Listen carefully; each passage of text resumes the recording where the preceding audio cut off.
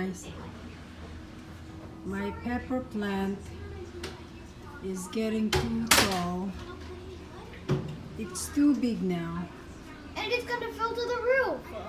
I know. It has lots of flower. Has lots of flowers. And it's gonna tip over. But they keep falling. It's gonna tip over soon. Yes, and they don't turn into a pepper. I don't know what to do. Are they dead? No, they're not dead. And this Then is what are they doing? They're not my growing? basil. My basil is still growing, but it's kind of Look at dry right now. I think They're I need falling to water too.